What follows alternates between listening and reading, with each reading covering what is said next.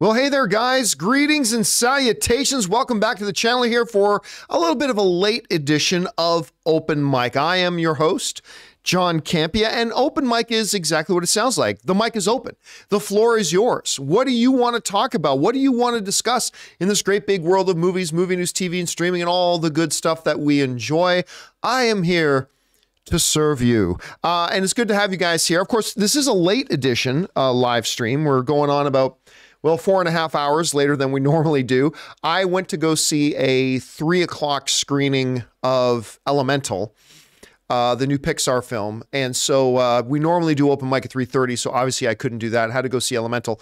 And I got to tell you guys, I really liked Elemental. I've got my not my open spoiler discussion. I've got my quick out of the theater review up on the channel now. You can go and check that out. But yeah, I really enjoyed it. I thought it was really not the best Pixar film ever made, like not top 3 or anything, but a really especially good coming off of a disappointment like Lightyear.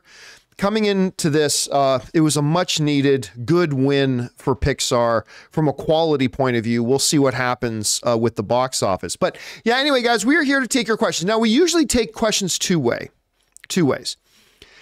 The one way we take questions is if people who don't watch live, they can send in questions via the tip link at streamelements.com/JohnCampea/tip. However, Jonathan is the one who gathers those up. And obviously, I'm here alone in the studio tonight, so I don't actually have those questions. Now, if you sent in a tip question over the past 24 hours, don't worry, we still have it, and it will be answered on tomorrow's open mic when we have all those tip questions. So the only way we're taking questions tonight is through Super Chats, and already a bunch of you have fired in a bunch of Super Chats. The Super Chats are still open. I will leave them open for a little while longer here, and yeah, so let's get into it here, shall we? I want to start off tonight just by kind of revisiting something we talked about on the channel and on the podcast earlier today. And by the way, big thank you to everybody who subscribed to the podcast, either on Spotify, where there's also a video version, or on Apple Podcasts, or on any of the other podcasting app of choice. We are continuing week over week setting new download records for us. More and more people are signing up to the podcast. So thank you so much for making that migration over to the podcast feed, guys. We really appreciate it. But that said, something we addressed earlier today on the show was Flash is opening today. All right, Flash is now open. I love this movie. I think the movie is great. Not one of the greatest comic book films of all time, as James Gunn kind of suggested, but still a great, wonderful film that I enjoyed a lot. But the weekend is now here. The question is now front and center. Are people going to go see it? And that is a question that I have simply for the past 6 months not had an answer to. I just simply don't know. Like normally I have a feeling one way or the other. Sometimes I have a strong conviction one way or the other. But in this case, I have had no clue about whether or not audiences are going to go out to go watch this. Because on the one negative hand, you've got the rapid decline in interest in anything DC related, which again is why James Gunn is rebooting the whole damn thing.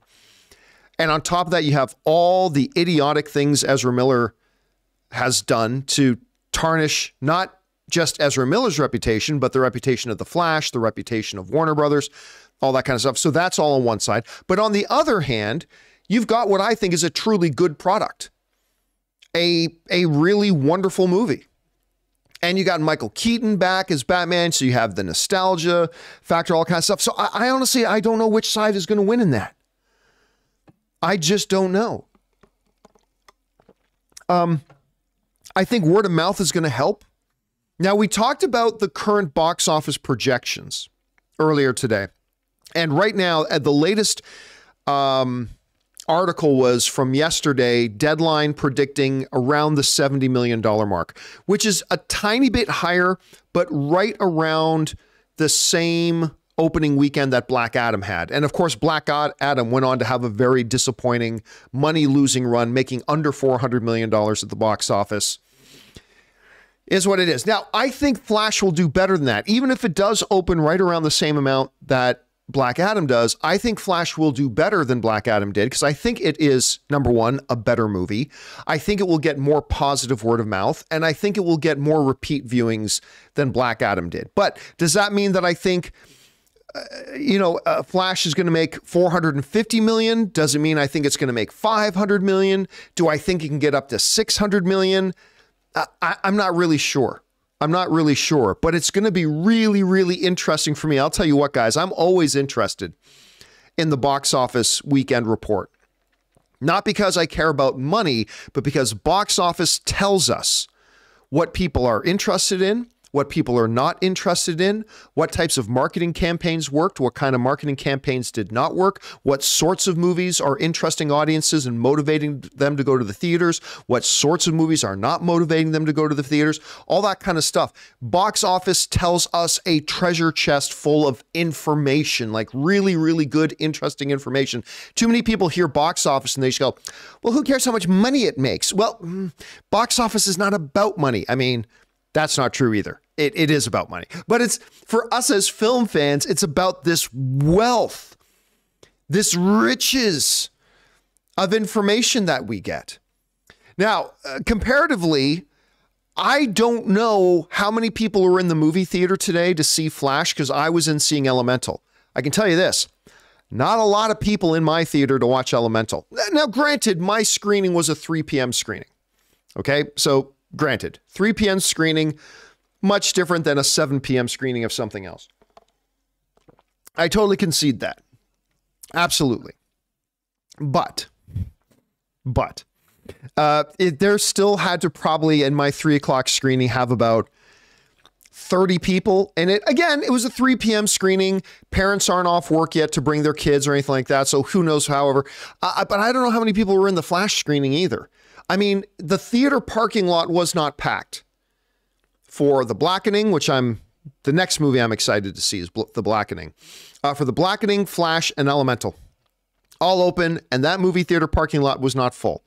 Again, the same thing about understanding it was 3 p.m. on a work day. That applies to Elemental, that applies to Flash, that applies to The Blackening, right across the board. So now the big question for me is, once we get this opening weekend box office for The Flash, and again, even right now, even with the $70 million projection, I really don't have a strong feeling about how much it's going to end up making. Then the next phase of the question will be, am I right about repeat viewings and word of mouth?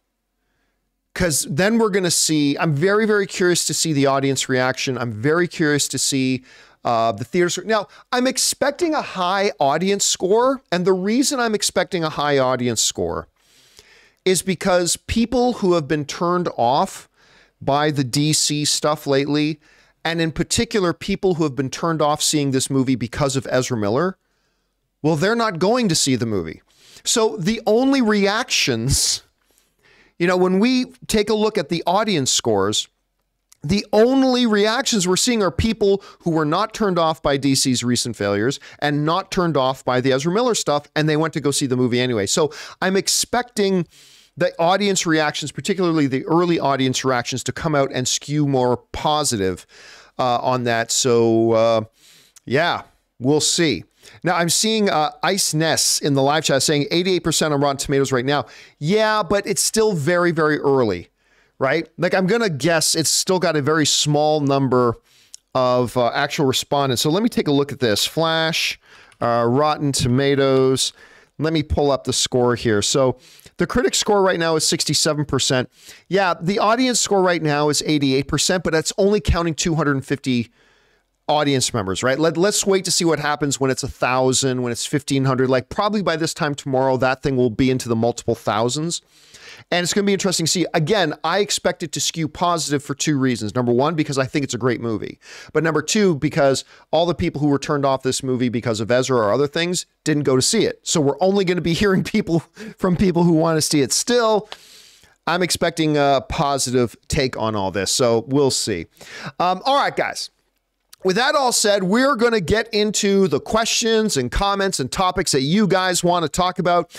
You guys have continued to send in super chats. We will get to those. Now, before we do, though, we're going to take just a quick second and thank one of the sponsors of this episode and my mobile service provider, our friends at Mint Mobile. We want to thank a sponsor of this video, Mint Mobile. From the gas pump to the grocery store, your utility bills and favorite streaming services, inflation is everywhere. Seriously, make it stop. Thankfully, there's one company out there that's giving you a much needed break. It's Mint Mobile. As the first company to sell premium wireless service online only, Mint Mobile lets you order from home and save a ton with phone plans starting at just $15 a month. You guys know that ever since I switched to Mint Mobile, I've been saving almost 70% a month over my old phone plan. For people looking for extra savings this year, Mint Mobile offers premium wireless for just $15 a month. By going online only and eliminating the traditional cost of retail, Mint Mobile passes the significant savings on to you. All of their plans come with unlimited talk and text plus high-speed data delivered on the nation's largest 5G network. Use your own phone with any Mint Mobile plan and keep your same phone number along with all your existing contacts. Switch to Mint Mobile and get premium wireless service starting at just $15 a month. To get your new wireless plan for just $15 a month and get the plan shipped to your door for free, go to mintmobile.com/Campea. That's mintmobile.com/Campea. Cut your wireless bill to $15 a month at mintmobile.com/Campea. And thank you to our friends at Mint Mobile for being my mobile service provider and for sponsoring this episode. All right, guys, let's get now to your questions, shall we? We're going to start things off here with our friend Josh Becker, who writes, just got out of Elemental, awesome, and I also loved it and liked it more than The Flash, surprisingly. Pixar's first full romance film with immigrant themes too. I gotta tell you, I am so delighted with Elemental. Most movies, I say, hey, I liked it, but I could see why other people didn't like it. Or I say, I didn't like that movie, but I could see why people did, right? I don't know what's not to like about Elemental. Like, see, I'm looking, it's not the best Pixar film. It's not a top 3 Pixar film or anything like that. But I mean, I'm watching this movie and I'm thinking, what is there not to like? This is warm and funny and charming. These are delightful characters with a wonderful immigration story at the heart of it as the child of an immigrant and an immigrant family. I mean, I found a whole lot. I was watching with my wife, who is also the child of an immigrant family. The whole idea, I thought a lot about my grandfather and my dad, particularly about there's elements of like people who left their homes to go somewhere else with the promise of not making a better life for themselves, but making a better life for their children and their children's children. And by the way, I think it's Pixar's first true romantic comedy, and it really, really worked. I just thought it was a delightful, wonderful, warm, charming movie, and I highly recommend it. Such a great rebound off of the relative disappointment of Lightyear. And it's great to see Pixar get back on its feet that way. All right, thanks a lot for that, Josh. Donaldo Martinez writes, will you be watching the new Sir David Attenborough nature documentary called Our Planet Part 2? I usually watch a lot of David Attenborough nature stuff, but it's usually in shorter bites on YouTube. Like I will often get down these rabbit holes of watching David Attenborough nature, like 5 to 15 minute long clips on YouTube. That's normally how I watch them. And I will probably continue watching them like that. But I can't even see a picture of a cheetah in the wild or a lion or a monkey in a tree or something like that without hearing the voice of David Attenborough in my head. Like his will forever be the voice of nature documentary stuff, 100%. All right, thanks for that, Donaldo. Sam Fisher writes, one of two. When Indy takes the sand out of the bag in the idle chamber before the swap, you're talking about in Raiders of the Lost Ark, do you think he takes out too much or not enough? I always thought he made the bag too light because that sort of goes with the running theme that Indy isn't perfect. He makes mistakes, gets winded, knocks things down. Oh, no. I mean, listen, I could be wrong about this. We could ask Steven Spielberg about it. But remember, he's at the beginning of Raiders of the Lost Ark, he's trying to guesstimate the weight of the idol, right? So the idol is sitting on this pedestal, and he's got to try to get the weight right on. So he takes out a certain amount of sand out of the bag, puts the bag on the platform as you replace it with the idol. Then what happens? The platform sinks. So my assumption is that he didn't take enough sand out. He left the bag too heavy. And because the bag was too heavy, it sank the thing down. Now, I might be wrong about that. Maybe Steven Spielberg has made a comment about that, but I've always been under the assumption that Indy took too much sand out of the bag. Too much sand out of the bag. All right. Thanks a lot for that, Sam. Next up, we go to Matt Boyle, who writes, I believe Martin Sheen's death scene in The Departed isn't just cinematic. That movie is in my top 10 favorite films of all time. The Departed is a magnificent film. It's, among many other things, it's the film that made me convinced that Mark Wahlberg could actually act. And if I'm not mistaken, I think guys in the live chat, fact check me on this, but I think Mark Wahlberg got an Academy Award nomination for Best Supporting Actor in The Departed. Again, it was the first time that I saw it and I thought, oh my God, this guy can act. And the way him and Alec Baldwin play off each other is absolutely phenomenal, absolutely hilarious.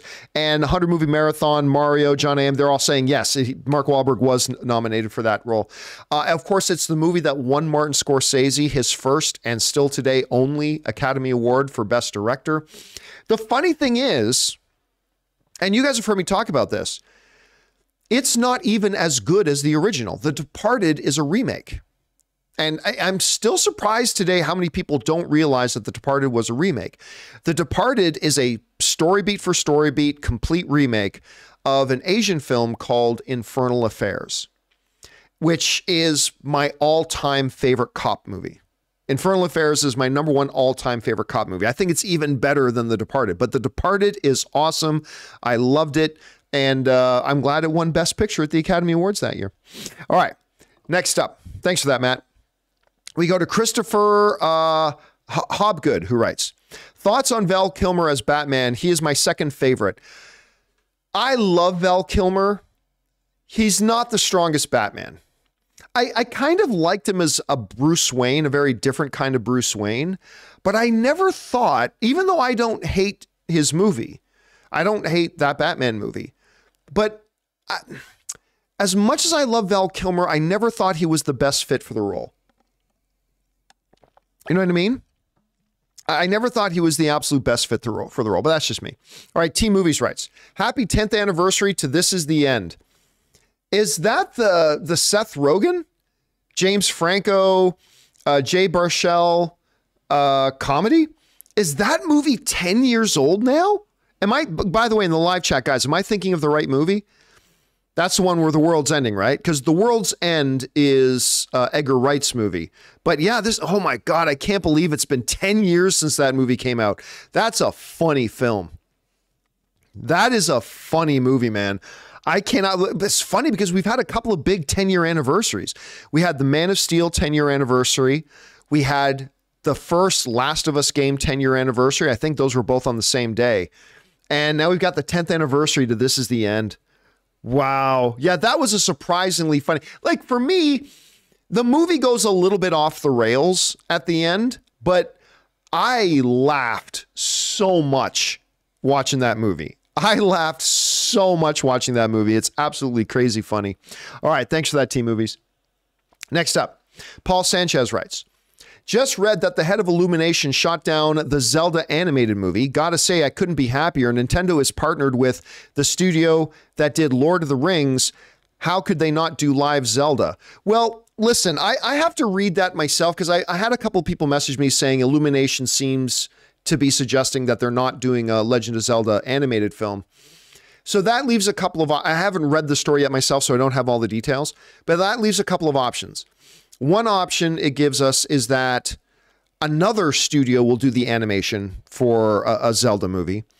Another option is that there is no Zelda movie. We know there's going to be a Zelda movie. The third option is that it's going to be a live action. But I don't know what you mean by Nintendo is partnered with the studio that did Lord of the Rings. Warner Brothers is the studio that did Lord of the Rings. And I don't think Nintendo is partnered with... I don't think they're partnered with Warner Brothers at all. Now, Amir is saying in the live chat, Illumination makes mediocre movies. I disagree. I think like any studio, they have some weaker movies and they have some stronger movies, but I love their Despicable Me movies. I didn't love Despicable Me 3, granted, but I thought their latest Minion movie was really funny. I thought they did a nice, solid job with the Mario Brother movie. I don't know that they make mediocre movies, to be honest with you. Now, listen, I vote, nobody's going to be surprised to hear this. I vote for a live action Zelda movie. I want it to be live action. I absolutely think that that movie deserves to be live action. Like Mario, that's got to be animated. Mario 100% has to be animated. But I think Zelda should be live action. And again, I think the two most probable possibilities here are that Nintendo works with another animation studio to do an animated Zelda, or they're going to do live action. I think it's going to be one of the two, but I really am hoping for a live action. I really, really am. All right. Thanks for that, Paul. Next up, James Argento writes, breaking news, Andy Muschietti, the director of The Flash, is set to direct Batman Brave and the Bold, a solid Flash film, and experience directing kids in it makes him a good fit, in my opinion. None of that really matters. The only thing that really matters is Andy Muschietti has proven themselves to be a good storyteller. At the end of the day, whether you have experience doing comic book films or not, remember, James Gunn had no experience doing real comic book films before doing the first Guardians of the Galaxy movie. None of that matters. All that matters is the director you're choosing a good storyteller? Everything else will work itself out. Like whether it's action or drama or a comic book film or not a comic book film, everything else, if you've got a director who is a skilled storyteller, that is all you need. And I remember that's what I got from Kevin Feige when I was sitting down with Kevin Feige and Chris Pratt and James Gunn, and I asked Kevin Feige, why James Gunn to direct Guardians of the Galaxy? He had never done anything remotely like this. He had never done anything that was a big budget. And I looked at Kevin Feige and he just looked at me and said, because a good storyteller is a good storyteller. And it was like, it's so simple, but it's such a truth. Andy Muschietti is a really good storyteller and just crushed it with Flash. And clearly James Gunn, the head of the studio, loves the job that Andy did on The Flash and said, I want to keep you in the family. I want you to tell this story. And I think telling the story of whatever the new Batman is going to be in this new DCEU, being in the hands of primarily James Gunn, but now also Andy Muschietti, it makes me feel really good. I think this is a really, really good sign. I'm very happy for the selection, and I think it's going to work out really, really well. Like I 100%, I really honestly do. I think it's going to work out great.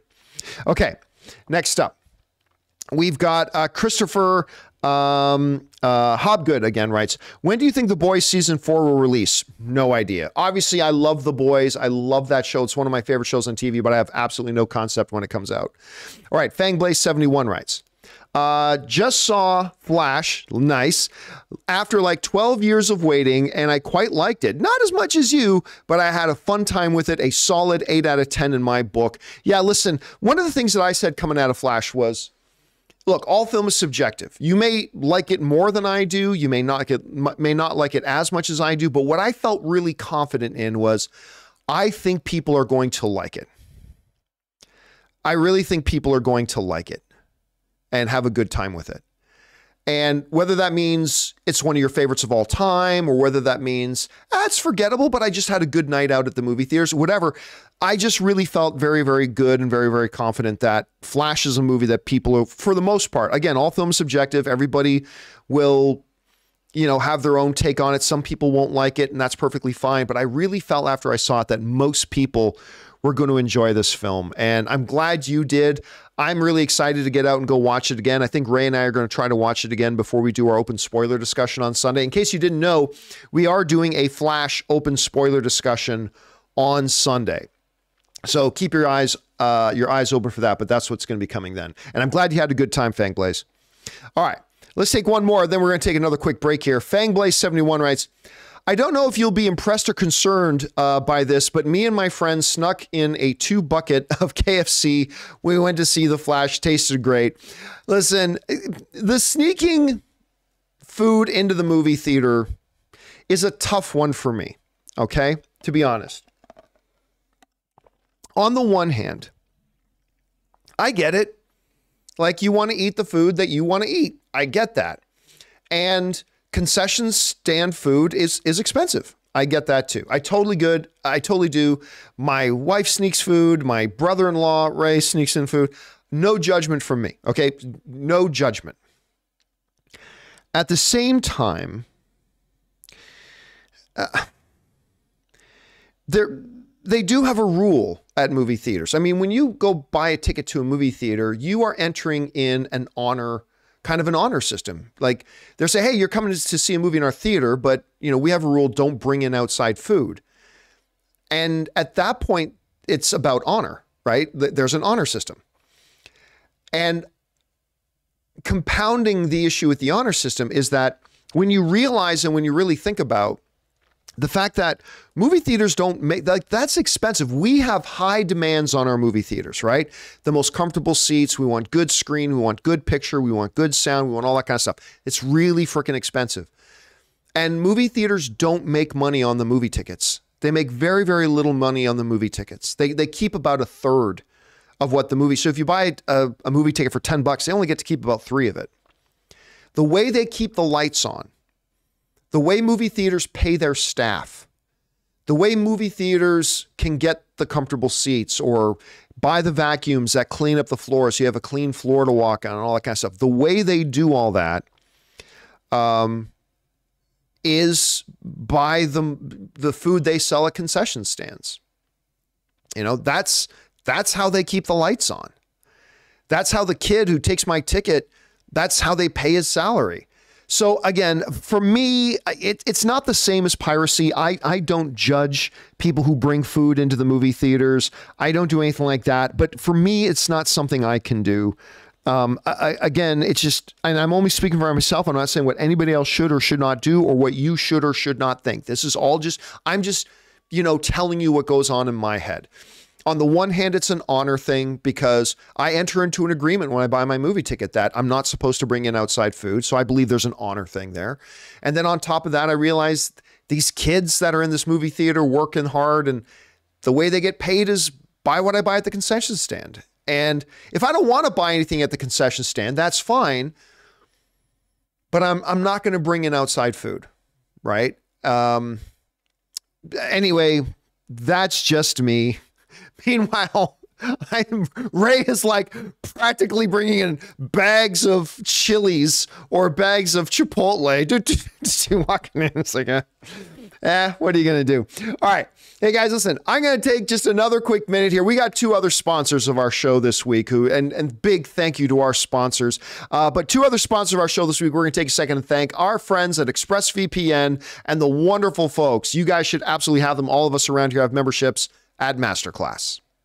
Guys, we want to take a second to thank a sponsor of this video, ExpressVPN. Guys, it is 2023, and online privacy and security has never been more important. You see, every device, phones, computers, tablets, has a unique IP address, which is like an internet phone number and reveals personal information about you. It's super simple for somebody online who knows what they're doing to find your IP address. If you've ever clicked on a sketchy link or opened an email from somebody you don't know, your IP address could become exposed. Now that's where ExpressVPN has your back. ExpressVPN is an app that hides your real IP address and replaces it with a dummy one, keeping you safe and private. And you don't have to be some kind of techie to use a VPN. Guys, it is so easy to use. Just download the ExpressVPN app on your phone or computer, tap one button to turn it on, and you're protected. And if you like your streaming entertainment, here's the coolest part. They let you choose what country you want your IP address to look like it's coming from. This is incredibly useful because services like Netflix and Disney Plus give you different shows depending on what what country you're in. So secure your family's online activity and unlock tons of new shows by visiting expressvpn.com/Campea. Use my link and you can get 3 extra months free. That's expressvpn.com/Campea. Go to expressvpn.com/Campea to learn more.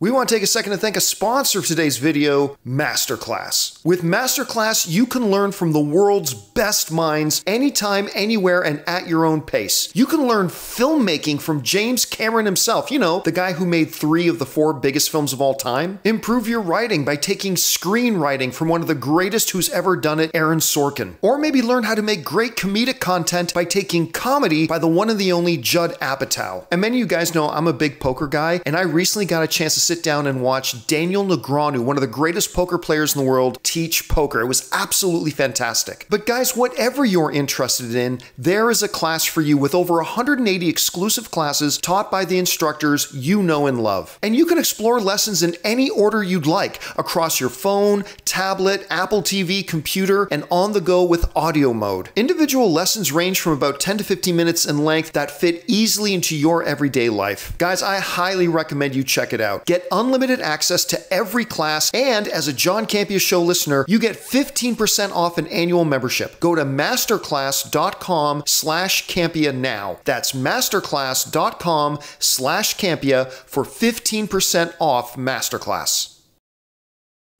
And thank you to our friends at ExpressVPN and MasterClass for sponsoring this episode. All right, guys. With that all down, let's get back to your comments and questions here, shall we? We're going to pick things back up here with Fangblaze again, who writes in, is it just me, or are you getting tired of hip-hop music being played over big, important action scenes?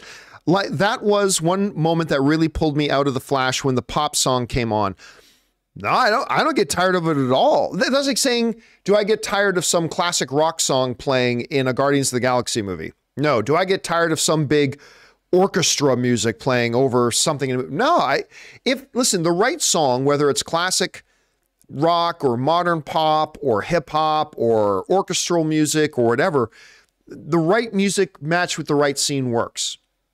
And so, no, in general, do I get tired of hip hop songs playing action scenes? I don't. I know the scene you're thinking about. For me, it really worked.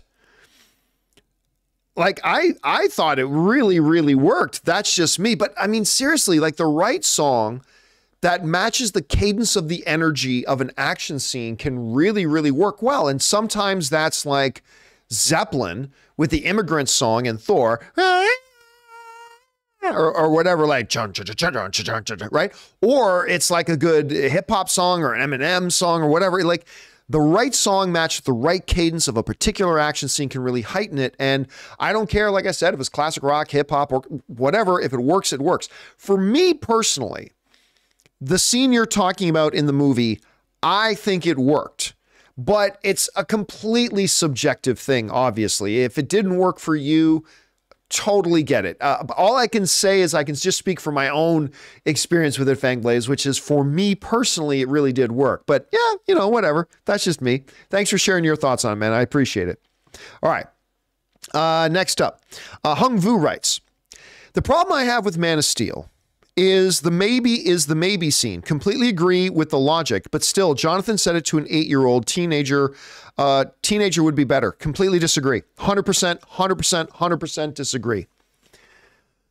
Jonathan Kent, Pa Kent, in that moment was confronted with a very legitimate question. And I don't think he was 8 at the time. I don't think he was 8.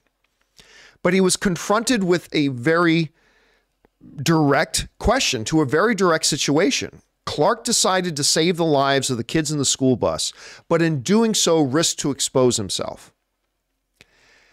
And when confronted with the question, what, was I just supposed to let them die?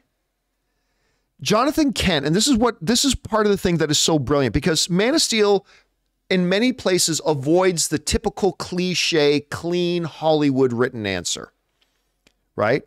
Because the typical cliche, perfect people, Hollywood written answer, that would be the dad going, well, of course not. No, I wouldn't want you to let them die. I just hope you'll be a little more careful, right? Nah, this was a father. And guess what?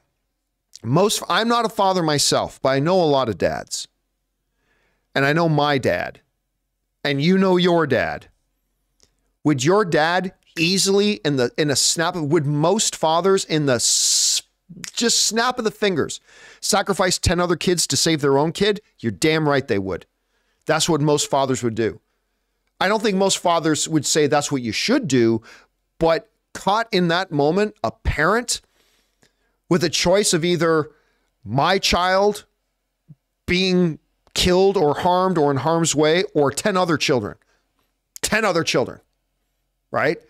And to me, it is that part of human honesty of Man of Steel that really, really worked for me. And I love the fact that Pa Kent wasn't BSing around with his kid. And because he was confronted with a tough question. What? I'm just supposed to let them die? And he doesn't know what to say. And he looks down, and I love Costner's performance in that moment. As he looks down, he's like, maybe. And it's that level, it's that honesty being brought into a typical comic book movie that, to me, that elevates the movie. That elevates the movie to another level. Instead of your paint by numbers, oh, this is where the dad's supposed to say, no, of course not, son, save people. They give paint by numbers, insert square into square hole, little bit. Yeah, they could have done that. They could have taken the easy, predictable, nice, safe way out. But instead, they decided to make it with honesty. And I think that was important too, because it was a part of understanding the character of Clark Kent in that movie. That this is what he was raised with. He understands that. See, that scene is, there's no disconnecting that scene from the scene later in the movie where Clark has to choose to honor his father's wishes and allow him to die to maintain his secret, because his whole life, starting on that moment and that conversation with Jonathan Kent when he was a kid, is undetachable from then the decision he had to make to honor what it was his father was trying to teach him and honor what it was his father wanted by allowing his own dad to die to maintain his secret, because he knew the world wasn't ready. And that, to me, is a part of the brilliance of Man of Steel. That ain't a weakness in it. And again, I'm not saying your theory or your opinion about it is any less valid than mine. Not at all. You asked me the question, so I'm telling you why this is for me. Okay, I'm not saying it has to be this way for you. I'm just explaining why this is for me. But that's part of the thing that makes Man of Steel another level above so many other comic book movies, is that commitment to character development, that commitment to a human kind of honesty in a fantasy comic book film. And that's why Man of Steel is just, quite frankly, so far superior to most comic book movies ever made. Not all of them, but most of them. And that scene, to me, while I respect it didn't work for you, that scene for me is one of the reasons why it is a superior comic book film. Is that level of depth and that level of character work and that level of honesty. And I loved it because it's the type of stuff you don't see many comic book filmmakers have the courage to put into their films. But, you know, again, that's just my opinion that I'm sharing with you, Hung. I appreciate you sharing yours, man. All right. Tim Platt writes, going to my local con this weekend, nice, and I'm really looking forward to meeting Billy D. Williams. Damn, I would too. Now that you've met Weird Al, who would you most want to meet that you haven't had the chance? There's only one guy. Well, there's two. There's two. One for me, one for Ann. There is only two people in the business I haven't met that I would actually really like to meet. For me, it's Steven Spielberg. I've never met Steven Spielberg. I've met everybody. Hell, I've been in George Lucas's office. I have met everyone. And the one guy who is my all-time favorite filmmaker is the one guy I've never met, which is Steven Spielberg. I've had a rule for myself for better part of the last year that I no longer accept any press invitations to stuff, and I don't go to press screenings. I don't go to press events. I don't go to junkets. I don't do any of that stuff. But even I must admit that were I to get one that included the opportunity to meet Steven Spielberg, I would probably take that one. That's probably the only thing I can think of that I would break my rule for. But I would probably take that one to go meet Steven Spielberg. The only other person I haven't really met, although I sat 15 feet from him while he was performing on stage, is Tom Hanks. I've never met Tom Hanks. And that is my wife's all-time number one favorite celebrity is Tom Hanks. And I am desperate to find a way, somehow, some way, to get Anne to meet Tom Hanks. I mean, that would be like the ultimate I'm good for the rest of my life with Anne kind of move. If I could somehow introduce Anne to Tom Hanks, I'm forever in the good books. I forgot to take the garbage out. No problem. I introduced Anne to Tom Hanks. I'm good. I bought a new sports car for myself without talking to her, which I would never do, but bought a new sports car for myself without talking to her. No problem. You introduced me to Tom Hanks. I'm good. There really isn't much I couldn't get away with for the rest of my life if I were to introduce Anne to Tom Hanks, but those are the two that I would really love to meet. Anyway, have fun at your con, man, and I hope you have a really good time meeting Billy D. Williams. That's awesome. Dude's a legend. All right, next up. Itzanti sends in a $20 super chat. Thank you so much, Itzanti, for supporting us on that level. Who writes, I just returned from the theater. My IMAX theater in New Jersey was packed. Great movie, actually. I'm going to go out on a limb and guess you're talking about Flash and not Elemental. I'm glad you saw it, and I'm glad you saw it. Like I expect tonight the premium screens, the Prime Dolby screens, the IMAXs, I expect all those are going to be sold out. But that's not the question. That's not what's going to determine the box office. What's really going to determine the box office is, do the other theaters sell out? Do the regular theaters sell out? And that's the one I'm waiting to find out. But I'm really glad you enjoyed The Flash. I cannot wait to watch it again. There's a scene in this movie involving a hospital that is so bonkers great. Like, so great. But there are many scenes in this movie that are really, really wonderful. I'm glad you had a chance to watch it, man. And I'm glad you got to watch it with a full house, because there's nothing like watching a great movie with a big crowd of people. That's one of the best things ever, and I'm glad you're able to do that with a movie like Flash. All right. Next up, we got Nikhil Shirsat, who writes, was excited for Flash for years, so disappointed. Oh, I'm so sorry to hear that. Apparently you didn't like the film. Hey, listen, again, that's the beautiful thing about movies, man. They're subjective. Just because a lot of us liked it doesn't necessarily mean you're going to like it. And I'm really sorry that you didn't. That sucks. But, oh, well, hopefully the next movie you see, you'll enjoy, man. I really hope you do. All right. A. Marcellus writes, I live in New York and got tickets for our Comic-Con. This will be around my 15th. Wow. And my wife's first. Ewan McGregor and Chris Evans are showing up. Is this NYCC? Is this New York City Comic-Con that you're talking about, or is it a different Comic-Con? New York City Comic-Con, help me out in the live chat, guys, but New York City Comic-Con usually happens around October. I want to say it happens around October. A. Marcellus is saying in the live chat that yes, it's New York City Comic-Con. So you can get your tickets now for that. Yeah. And A. Marcellus saying, yep, October 12th through 15th. Okay.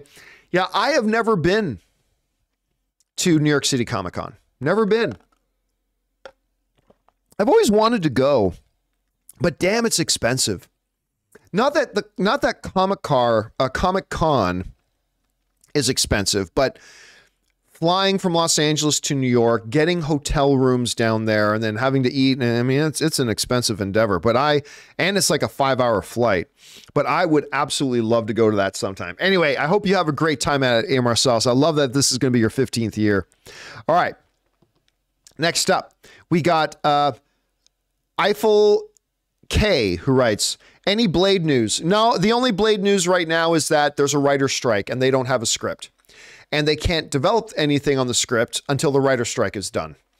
I mean, it really sucks, but they just hired a brand new writer the day before the writer's strike went on.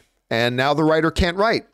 So they have no script. So until there's a script, they can't shoot a movie. They can't do anything. So there is no Blade news right now. nor is there probably going to be any Blade news for a while. Probably going to be a while. All right, Fangblaze71 writes, after years of suffering through what became a horrible Flash show after season 3, the movie was a much-needed win for Flash fans, in my opinion. I don't agree that it was all horrible after season 3. I mean, I think it still had a couple of good seasons in it. I did fall off it a couple of years ago. Yeah, but you listen, I got to tell you what. For me, Flash was playing with house money. In poker terms, I was free rolling with Flash because I thought Flash was going to be a horrible show, period. I just thought the show was going to be a bad show. I thought it was a bad idea to make it. And then I actually really enjoyed the show, especially in the earlier years, but I still appreciated some of the latter stuff too. So for me, it was all just house money. It was just all free rolling with it. Like every episode of The Flash that I liked was bonus because I never thought the show was going to be good in the first place. And listen, I've heard a lot of debate and controversy lately about which is better, the CW Flash, the movie version of Flash. And by the way, it is not a Grant Gustin versus Ezra Miller discussion, right? Somebody wrote into my show the other day, asked, who does Flash better, Grant Gustin or Ezra Miller, right? And what I said is that's a false question because Grant Gustin and Ezra Miller are not playing the same character. But John, they're both playing Barry Allen, the Flash. Yes, but the Barry Allen Flash in CW is a very different Flash and a very different Barry Allen than the Barry Allen and Flash that they've written for the big screen. Those are two very different characters. Much in the way that Jack Nicholson's Joker was a very different character than the Joker that, say, from Suicide Squad, right? Jared Leto's Joker is Joker. Jack Nicholson's Joker is Joker, but they're two completely different characters, right? So the question is not, did Grant Gustin play Flash better than Ezra Miller? The two actors were playing two completely different characters. Grant Gustin was playing a CW version of Flash. Ezra Miller was playing a big screen movie version of Flash, and they were very, very different. So the real question when somebody asks, do you think Grant Gustin did it better or do you think Ezra Miller did it better? The real question you're asking is, did you prefer the Flash character the way they were written in CW, or did you prefer the Flash character the way they were written on the big screen? It's really not a Grant Gustin versus Ezra Miller thing, but personally, I really like the Flash TV show. I do, but I would take this Flash movie over the Flash TV series. That's just me. And I mean that as no disrespect to Grant Gustin, who was great, or the Flash TV show, which for a while was really great and I enjoyed. But I think the movie is better than the show was. I mean, again, everybody's going to have a different answer for that. But for me personally, I thought the movie was better than the show. And that's not me taking anything away from the show at all. All right. Thanks for that, Fangblaze. Next up, Tim Platt writes, as a soccer fan myself, I'm curious as to which show, if any, raised your interest in the game more, Ted Lasso or Welcome to Wrexham? Welcome to Wrexham. Ted Lasso is... The funny thing about Ted Lasso is there's very little soccer in Ted Lasso, right? It is really a character show. There's very little soccer in it. That being said, Welcome to Wrexham is, the whole thing is about soccer. And I know it drives my international audience crazy when I say soccer, but I'm sorry, that's what we refer to it here as. So like way more. And Anne got me and her tickets. We're going to go see Wrexham play Manchester United in San Diego next month. Wrexham and Manchester United are having an exhibition game, or as they call it in soccer, a friendly, in San Diego next month. And we're going to go watch. Yeah, and I'm not a big soccer fan, but one of the reasons I love sports so much is at the heart of it, sports are the most real and most authentic human stories. Like about overcoming great obstacles, chasing dreams, having an adversary that's almost impossible to overcome. it's real drama. It's real stories. And that's one of the reasons I love it. And now that I'm hooked on the story of Wrexham, and of course, it's owned by my channel's #1 supporter, Ryan Reynolds, and his company, Mint Mobile. But no, that was completely aside. I love the show. And so I'm so emotionally invested in this team now that I'm very excited. I'm going to go watch them play against, maybe the world's most famous soccer team, Manchester United. So I'm looking forward to being a part of that and seeing that. But yeah, definitely, Tim, Welcome to Wrexham did more to get me interested in soccer, even more so than Ted Lasso, because Ted Lasso doesn't actually have a lot of soccer in it. All right. Fangblaze71 writes, might be a hot take, but I love the Flash's suit. I haven't heard anybody complaining. I mean, maybe I'm just not hearing it, but I haven't heard anybody really complaining about the Flash's costume in the movie. You know me, I don't care about costumes at all. I mean, I can think a costume looks good and I can think a costume looks bad, but whether a costume is good or bad, it doesn't make the movie any better or worse to me. So I really don't care about the costume as long as it looks like the Flash. Okay, that looks like the Flash. Totally good with me. But yeah, I haven't heard anybody say they haven't liked it myself, Fangblaze, so I don't think that's necessarily a hot take. All right, next up. Donaldo Martinez writes, good job pronouncing my name. Good job pronouncing my name right. Most people get it wrong. Hey, listen, dude, I'll tell you what. As somebody with my last name, where is it? Right there. Nobody ever says my name right the first time. And why should they? Come on. Have you ever met anybody with my last name? Honestly, have you ever even heard of anybody with my last name? A lot of people don't even realize it's Italian. Most people, when they try to say my last name, they say the French variation of it with a U on the end, and they say Campeau. So even though they read that it says Campea and there's no U, a lot of people will naturally just try to say Campeau or something like that. But most people read it and they have no idea. Campy, like a lot of people say Campy, Campea, or something like that. Hardly anybody ever in my life has looked at my name and said Campea. It's like, it never happens. It's very rare. And by the way, John is not actually my real first name. Although, I mean, it's real in a way. I was named after my grandfather, who came over on the boat from Italy.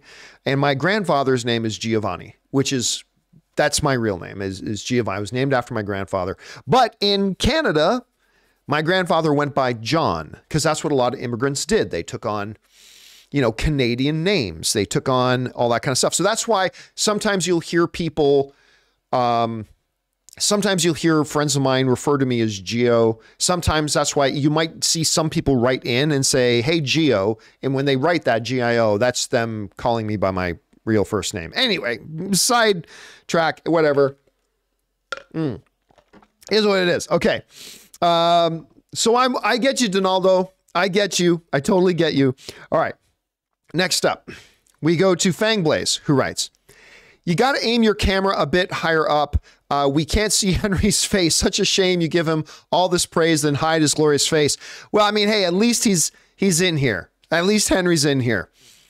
I mean, listen, I mean, not as much as Star Wars, but I really love Man of Steel, man. I love Henry Cavill as Superman. I totally do. All right. Next up, we got Ka Cinema writes, just saw Flash. Loved it. Kara was a standout and I immediately got her Funko. I bet that. I did. I get it if they don't, but I hope Sasha Kaye, I think is the way they say the pronounce her name. Sasha Kaye is in the Supergirl movie.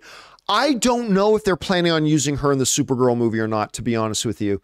But I'll tell you what, I went into the movie not knowing what to expect from Supergirl. And again, we're not going to get any spoiler stuff here, spoiler discussion on Sunday.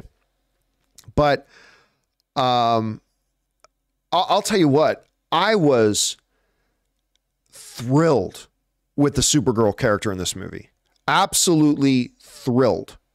I mean, Michael Keaton as Batman stood out more. It is Ezra's leading role, but but I thought she was fantastic. I really did. I loved that character. Absolutely loved that character. And I wasn't sure that I would going into it, to be honest with you.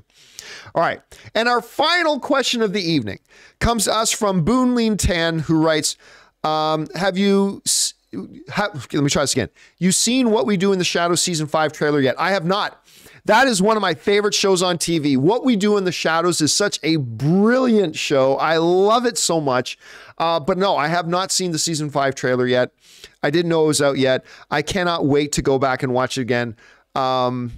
Daytona, Human Bartender. I so passionately love this show. All Nadja, Nandor. I cannot wait to get back to it and watch it again. So I didn't even know the season 5 trailer came out until you just let me know that right now. So I cannot wait to go see that. All right, guys. And that will do it for today's installment of Open Mic. Thank you so much for joining me, guys, here on this late edition of the show. Glad you guys came along and joined me for this. Don't forget, make sure you go and subscribe to our podcast. The John Campea Show podcast goes out every day. Find it on your favorite podcasting app of choice, particularly on Apple Podcasts or Spotify, where we also put up a free video version as well. Also, subscribe to the YouTube channel. We put up daily news videos and all that kind of good stuff. And of course, the show will be back again tomorrow. We hope you guys will come and join us for that there. So that'll do it for me for tonight, guys. Thank you so much for being here. My name's John Campea, and until next time, my friends, bye-bye.